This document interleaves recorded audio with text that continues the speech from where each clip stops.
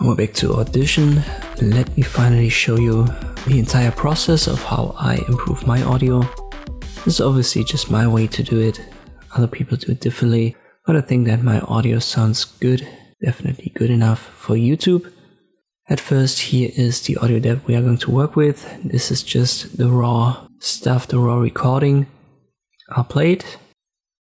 This is a test audio to show how we can improve the audio quality in Adobe Audition.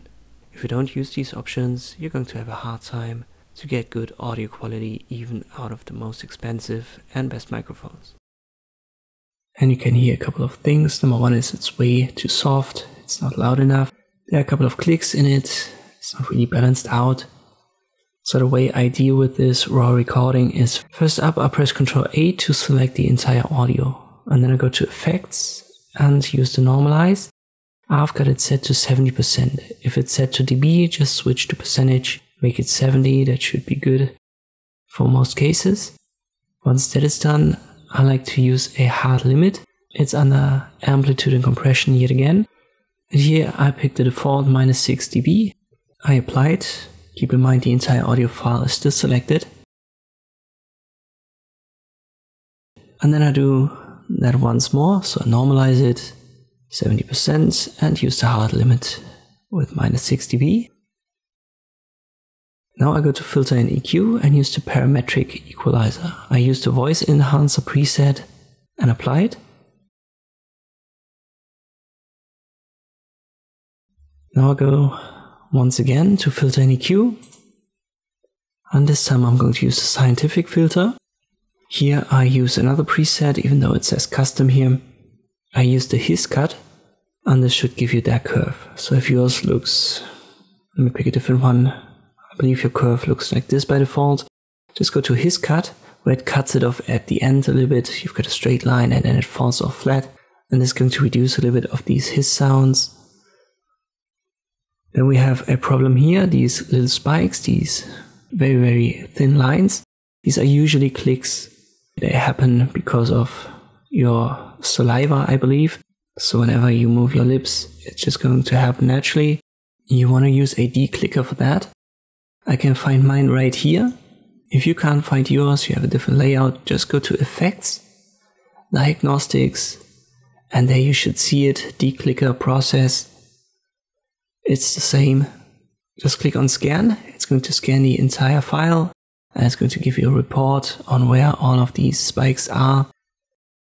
I use heavy reduction for preset. So below declicker in the drop down, I have heavy reduction selected, and then I click on repair all, and it's going to get rid of most of these. And especially when people use headphones, this is going to make your audio way better. Then we have a problem right here. There are still wavy lines, even though I'm not talking, and there's background noise. To deal with it, we go to Effects, Noise Reduction Restoration, Noise Reduction Process, and then you want to capture a noise print. To do that, you select with the left click drag in the original audio this area that's supposed to be silent, and then you click on Capture Noise Print. It's going to give you a profile of this selection. You can see that. When it's too small, it's going to give you a warning message, so it has to have a certain size. Once that is done, click on Select Entire File, and we have 95% for noise reduction and reduced by 100 dB. This should be good in most cases. Click on Apply, and this gets rid of the background noise. You can see that here at the start, it's completely flat now. We filtered out the background noise. You may have to do that 2 or 3 times, depending on the stuff that you've got. I use Shift Ctrl P, which is the short key for it. Capture this noise print, select all, and then apply it. Finally, all of the stuff that we did, it made the audio a little bit too high, so we are above -6 dB again. Therefore, I like to apply a hard limit yet again in the end. Once again, preset -6 dB, and then everything is leveled out. Let me play this here. This is a test audio to show how we can improve the audio quality in Adobe Audition.